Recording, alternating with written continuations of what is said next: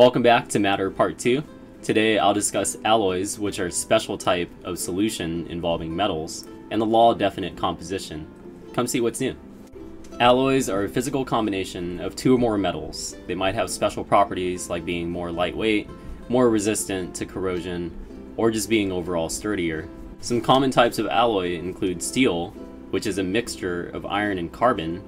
You also have bronze, which is copper and tin, and brass, which is copper and zinc.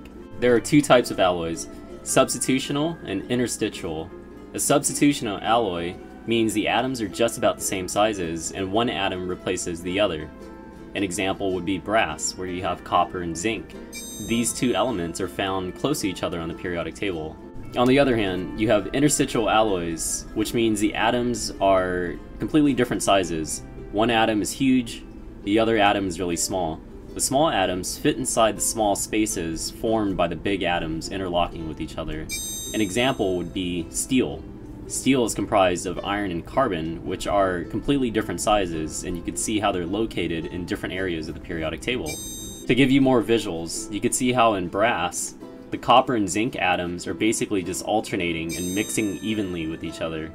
Meanwhile, steel is interstitial because you can see how the carbon atoms are much smaller than the iron atoms, and the carbon atoms are fitting in the small gaps.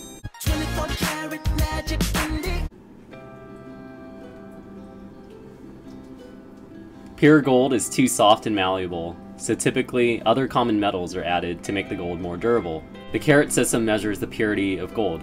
It's actually quite simple to understand. 24 carats is the highest form of the highest purity of gold. That's 100% pure gold.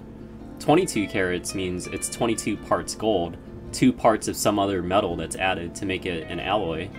18 carats means it's 18 parts gold, 6 parts is some other metal, and you can see down there, 12 carats means it's 50% purity because it's 12 parts gold and 12 parts of some other metal that's mixed in. Various metals can actually change the color of your gold alloy.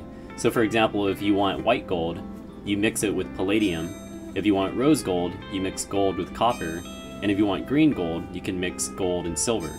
We'll switch gears now, and we'll talk about the law of definite proportions, which basically states that all compounds and substances are made of atoms and elements in the same ratios, and they all have the same percent by mass.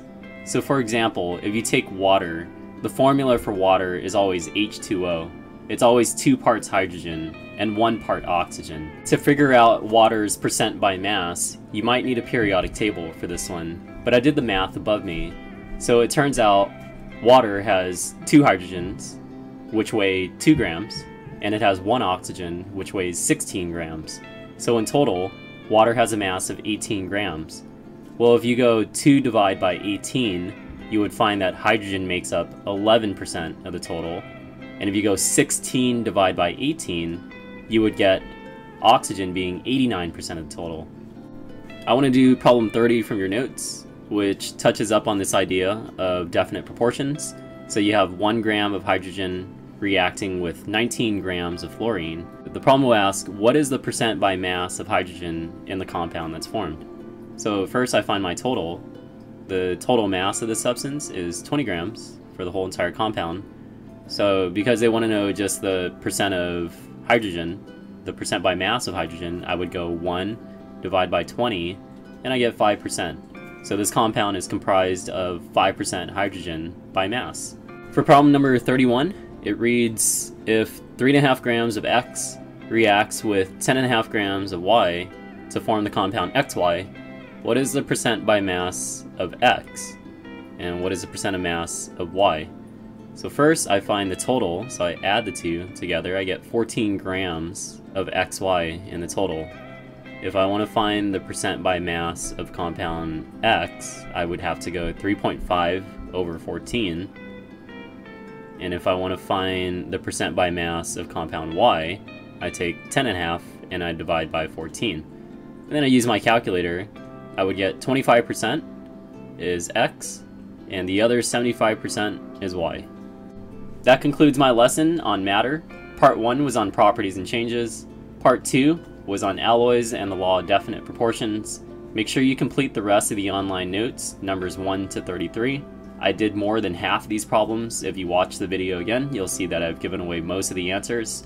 And also include an ID photo of yourself in the pictures of the work you'll submit online. Thanks for watching, and I'll see you next time on Win Chemistry.